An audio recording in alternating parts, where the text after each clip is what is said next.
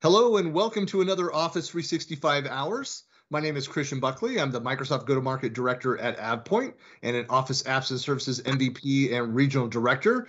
And I'm joined today by Loryan Strant. Hey, Loryan, how's it going? He's a Good morning, Christian. fellow Office Apps and Services MVP, co-founder and contributor to the Regarding 365 community and podcast, and an independent consultant with Strant Consulting based in Melbourne, Australia. So good morning to you, sir.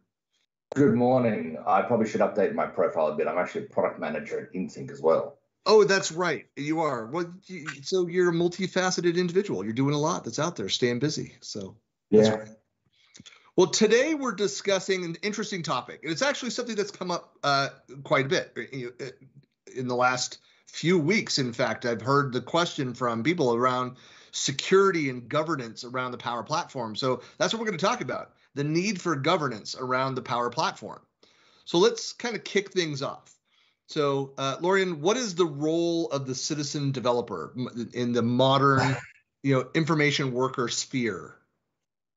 Well, this is a contentious one that I think we'll talk a bit more about. But the citizen developer, I think, is kind of the way I see it is they're a maverick. They're a person who is going off and building their own apps and workflows and solutions outside of what the organization normally would do. And I'm not saying that's a negative thing. I'm just saying that when you think about citizen developer, it's a commoner, a lay person, an end user, whatever terminology we want to use, whether derogatory or not, who has gotten into some of the Power Platform and is building their own things. So what's their role? Their role is an unofficial appointed one where they are just trying to make things better because they don't want to wait for IT to necessarily come around to do it. That's my take on it. That's like a lot of the history there. I mean, nothing. It's not like this is a new thing. This is it's been around for a long time, and certainly, I mean, you and I both come up through the SharePoint ranks, and in that world, you had people, a lot of shadow IT efforts, but a lot of it was that they would go to IT, put in a request. I need this new feature. I need this capability, or I saw this really interesting looking third-party solution that seems like it will solve the business needs, the gaps in the current offerings that we have there. And then IT says, all right, either they don't respond to it or to the request, or they say, hey, we don't have the headcount to be able to go and address this now. We'll look at it over the next few weeks or whatever it is. And the individual says, I know enough to go and to do it myself. And so they kind of behind the scenes go and build that. And SharePoint, I mean, it changed and evolved to meet the needs of this class of power user, or whatever you want to call it, these class of users that were going and trying to solve their own problems. That's kind of where the idea for sandbox solutions back in the day, came from to protect the environment from some of these activities. Absolutely. We don't even have to look at, even though SharePoint has been around for 20 years, it's not even SharePoint necessarily that has brought a lot of it to light from the Microsoft sphere, because even things like Access, the amount of organizations where somebody built an Access database that becomes a production system, that is the old version of Power Apps effectively. And Dataverse, they're building their own databases, they're building their own forms and front ends, they're building their own actions and workflows. All those people who would go and build systems in Excel, because someone like myself who can basically just use sum and concatenate and a few other things, that's about it. Other people go into Excel. Concatenate, or can you actually concatenate data together? I can do it. I have to sometimes look up how to do it again, but I remember I'm okay with it. But these people I've opened spreadsheets that have got multiple tabs and, different layouts on the screen, and they've got interactive buttons and pop-ups. All those people that have gone into Word and built macros and those kind of things. We've had citizen developers for a long, long time. They're just people who've gone, I want to do it better. How can I do it better using the tools that I've got? It is shadow IT, but it's also end users just trying to use the tools that they've got. Yeah, and it's part of it too is that I think we saw this increasingly. Again, from a SharePoint example, but of building these solutions and then the limitations to be able to share those solutions between team sites or between environments to build something. Part of the problem was deploying those solutions. And so you had, of course, there's plenty of ISVs that started by, it was an idea that was built for a customer, or a company built it, and then some enterprising person said, hey, this is a product that we can spin out that other people can go and use.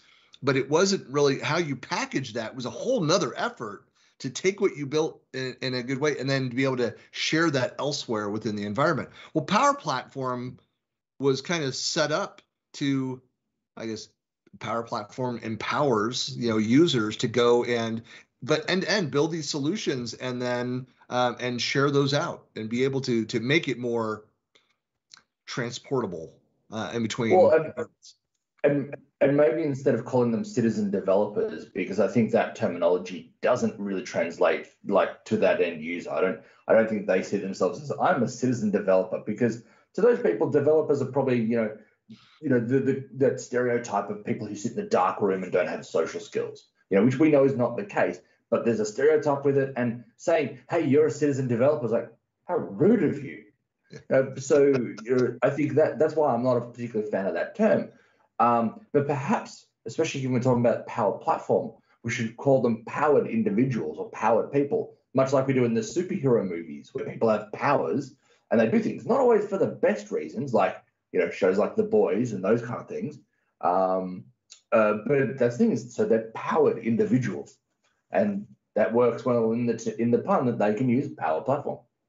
Well, kind of leading to the governance discussion, because I know that some of the early on concerns were, people going and building workflows, which moved into Power Automate or building some of these solutions. But a lot of the questions were, okay, well, what kind of rigor do we put around these solutions? Will it truly scale if we have somebody go and build that? If IT, that in theory should go through and has more of a methodology to build things, but what methodology is in place, and are we regularly reviewing the solutions that are being built? Like, it's great that it works for your need, but will it scale as the use of the solution grows? And then also, was it built the most efficient way? Is it something that does require IT? Like, I get what you did that fixes that spot solution, but what we really need is to build something grander. So that's the question: is more organizations embrace this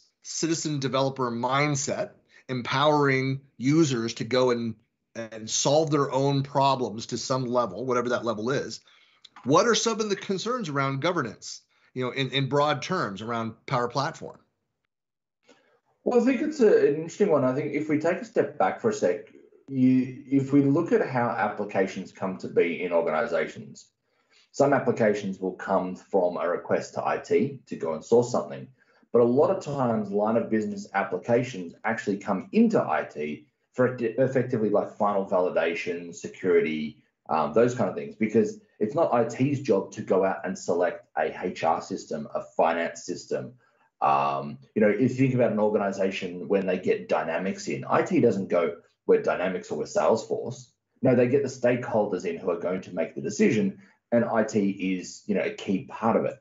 So similar thing with Power Apps is, it's not up to the average end user to say, hey, service desk, can someone build me an app or a workflow or a dashboard to do this?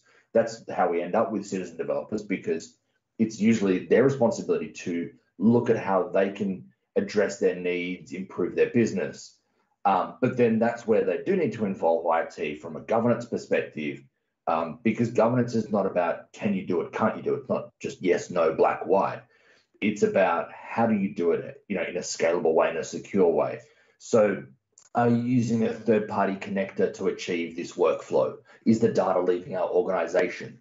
From a scalability perspective, are you using a SharePoint list in your OneDrive or in just a site that nobody has access to? Are you documenting this so that when you leave or if you change roles, that somebody knows. And I've got this with customers all the time where they come to me and say, hey, can you get one of your team to modify this app? It's like, well, sorry, we have to do a discovery piece on the app because I don't want to just go in and start changing things. I don't know your app. Yeah, you want to understand what it is. And plus, a lot of those, they're in production, they're being used, and you want to do something to stop that or alter that, especially not as a consultant to come in and work with the client. Yeah, and I think also that's the thing is it's not a simple answer and there's not a simple solution or a simple challenge to it, because even something like scalability, for example, or somebody creating an app or a workflow, is if there's not a community around it and a support structure, then people don't know that somebody else is doing something. So multiple people might be developing apps or workflows in parallel, or somebody tried something, started to hit their head against the wall, gave up on it, but got maybe 60% of the way there, yet you're starting from the ground. So maybe, if you knew about this stuff, and that's, I think, the challenge with a lot of this citizen developer type stuff is it's in isolation. It's siloed. We talk about adoption of teams. Like, well, no, we need adoption of Power Platform. We need a community around Power Platform more than any other app, I think.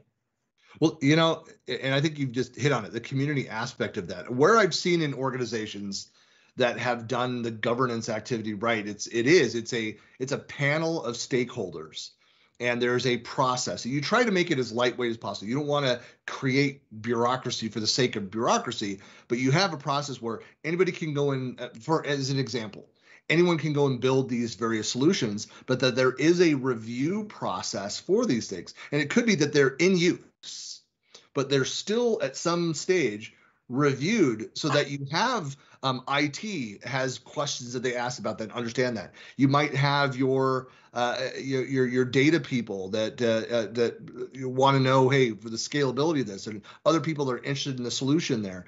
Also, you want to classify and tag to capture information around the solution so that people can have that discovery experience to, like, hey, I'm having this issue. Before I spend any time going and building something, has somebody already built this? And how did they build it?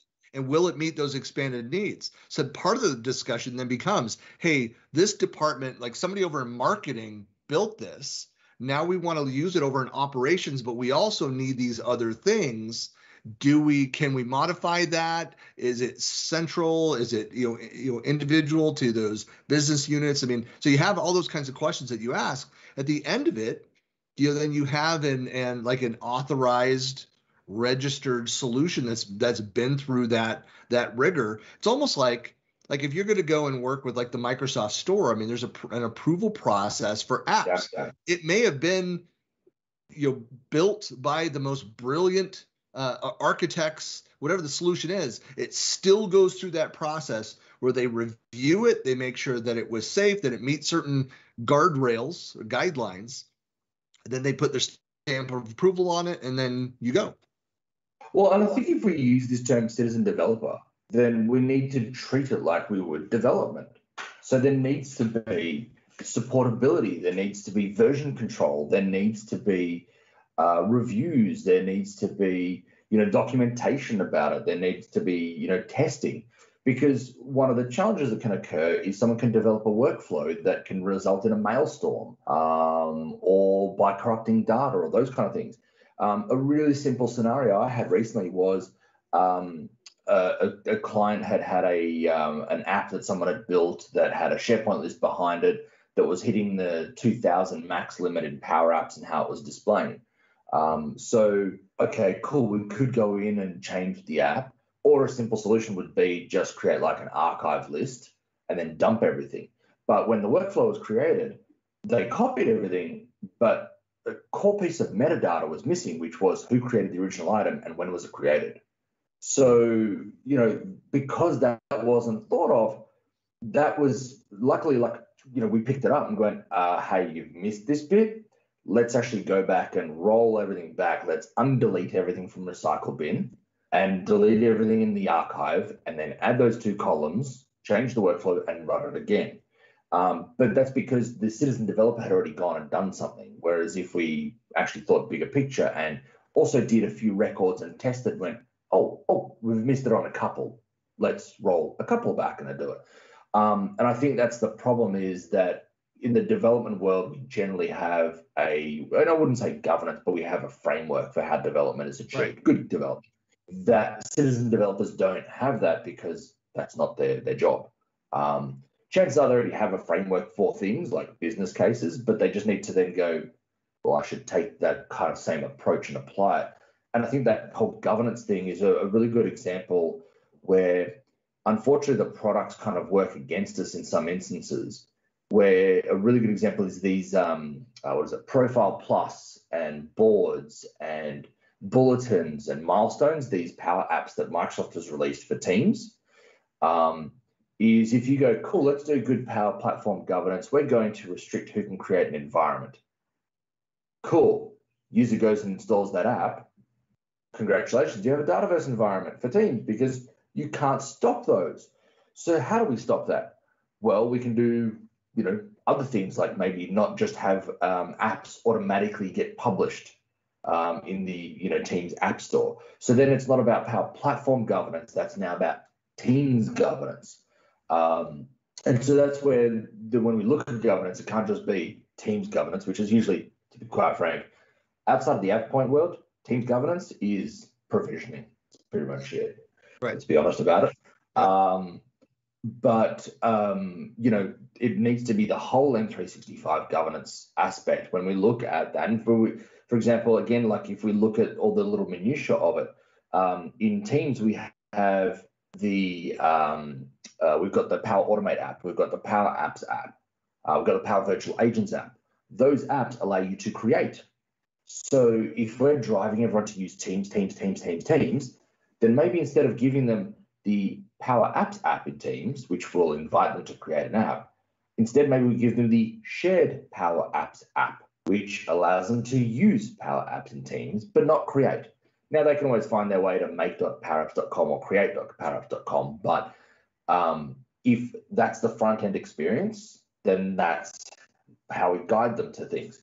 But again, this is where we need that whole governance model to then say, oh, okay, somebody created an app, let's capture that. Let's detect that we've done that and not go over and scold them and go, hey, don't create an app or a workflow. Hey, we see you've done this. Are you aware there's a community you can work with? What support do you need? What guidance can we give you? Have you checked with other people if they've done similar? Maybe you even, and I know that you have kind of like a front door process, whereas you identify that, hey, people have gone out and built some things. You're not stopping them from doing that. That's actually another point I want to, ask you about. But if you have some process where it's almost like a certification or approval to be someone who is authorized to go in and create, you can find the people that self-appoint, like, I'm going to go solve this problem, I'm going to go and build this. And as an organization, you might, rather than stopping people, like saying no to this, that you instead say, hey, well, that's great, but before we, for anything for this to go live, like, we need you to go through and do this basic training to walk through of whatever our methodology is, our review process, and complete that activity, and then have at it. And then you'll be aware of like the steps that around that. Well, this is kind of going to my next question. My last question around this is around, how much governance is too much governance around the Power Platform? Because that's the issue. If you're putting up barriers around to do something, a couple things happen. People are like water rolling down a hill. You put a rock in front of them and they go right around that. They're going to go get their work done. They know what they need to accomplish. And if you're going to step in their way and not help them to solve their business needs and guide them on that process, they're going to go find another way around you. That's where shadow IT comes from. So what's the right level what's the minimal amount of governance that you need to put around Power Platform? Well, I think a way to look at it, the way I like to think about governance, is not so much barriers as in prevention. Because a lot of times when we hear the term barrier or controls, it's about prevention, it's on or off. But it's more about, I think, guiding. Think about a supermarket, right? A supermarket has a way you enter and a way you exit, right? And even the exit has choices. You can either go to the, the normal checkout, you can go to the express checkout, you can go to the self-service checkout. The entrance, maybe there's one or two different entrances. And when you get to the entrance, you can pick a different shopping cart style or a basket, or there's two different basket types. And then you've got the aisles, and the aisles are laid out, but you can go either, go through every different aisle sequentially, or you can just go, I've got my list, I'm going to go back and forth. But that's the thing, is the supermarket gives us effectively controlled chaos. So that's my approach to governance, is controlled chaos. Because if you either go too much control, then the chaos is going to be outside of your realm, and that's going to be pure shadow IT, and good luck finding it. It's like when people, use SurveyMonkey. You have no idea what data is being collected because you don't have access to it, or Dropbox, or those kind of things. Whereas if we have, if we go the opposite way and just let people do whatever we want, then we have no visibility. So this is where good governance is not so much about dictation of what people can and can't do. It's about providing them with a framework and some guidance. And if you think about it, different supermarkets are different, but some supermarkets will have an app. So if I don't know where to find something, I will look on the app and it will go, oh, it's in this aisle. Cool, off I go. Or there's at the end of the aisle, there's like a card that says, barbecue things in this aisle. So that's the thing, is I've got some guidance to go through, and there's also then staff that I can ask. Or if you're up for asking strangers, sometimes when I'm having to purchase certain products for my wife or daughters that I'm not too au fait with, I might ask a female in the same aisle, and usually they're quite helpful. So that's the community aspect of things. So the staff being there is kind of like the IT, the other shoppers are like the community. And I think if we provide that kind of framework around these citizen developers, then they're not necessarily, they're going to have the freedom to explore and experiment, but still within certain constraints and within certain boundaries. And yeah, sure, turn off certain connectors, put certain rules down, say, look, you shouldn't do this. But it also should be guidance around things like, hey, before going and building an app, check if an off-the-shelf solution exists, because maybe it's actually a better use of time and money to purchase an off-the-shelf solution or a subscription service, whatever it might be, or someone's already built an app, and just get that in and use that instead of you going off and doing your own thing. So that, to me, is what governance is. It's not controls. It's not just yes, no, you can't do this. It's about all of these things working together, and also providing people with a place to go to ask questions, like the service desk at a supermarket. I'm really just working this analogy to the bone. And to having a place where they can get support, even if you don't officially support Power Platform, which is completely legitimate because maybe you're not ready, but having a way that they can get some form of support instead of just being told to go fend for themselves. Right. And being responsive. And being responsive. Exactly. So you have a formal, like I always refer to it old school this way, is that front door process. So people know where to go. Hey, this is what I'm trying to do. And they may then get guidance on going and building themselves, or directed towards something that already exists, or, hey, that may, so it's not saying no, it's not just a pushback and we don't have time to do that, but there's a process for that, and they have visibility in that process. I always like to say that when people have visibility in, if you're transparent about what that process is and the steps to move that forward, if people understand that there's that process that's in place, they're more likely to follow that process. If it's a black box, people reject that. It's they'll push back against the matrix, and they'll go and do it their own way. But the other thing, just to add what you said, because I think that you did cover so much of it, is that also the governance process is an iterative process. So you'll learn about like the patterns of behavior of your users as they go and create this. And you may find that, we're consistently running into security issues. Well, then we might need to strengthen our review on the security side of things. Or we're increasingly things are not scaling, whatever it is. And maybe it needs to be that part of your authorized citizen developers there's a little more rigor around the training that you provide as people self-select to go and build these things. But that's something that you learn over time. you can't learn if you're not moving forward. If you're not allowing people to go and build and trying that out, you won't learn what you need to do better. So just it's an incremental process, and be reflective on that process, and be open with everybody that's in the system, that, hey, we're learning, we're going to move forward with these. This is what we're doing to start with. Work with us on it, provide us feedback of the experience, and we'll improve the overall experience. And I think on that point is this mindset that needs to change from IT. You're absolutely right, iterative, and I think a lot of them are starting to get it. But this mindset that end users are dumb and don't know what they're doing. Well, they're not dumb. They don't know what you know, but you know what? You don't know what they know. So they're actually really good at their job generally. That's why they're doing it. So if they are trying to find a better way to do their job using the technology available to them, let's embrace that and work with them instead of trying to shut it down. That's, I think, the approach I think this iteration it's just not connecting. I'm not seeing it in organizations I talk to. What I keep hearing from them is, and not all of them, is that, end users don't know what they're doing. They've just got their thing. They do their jobs. Like, let's give them a bit more credit.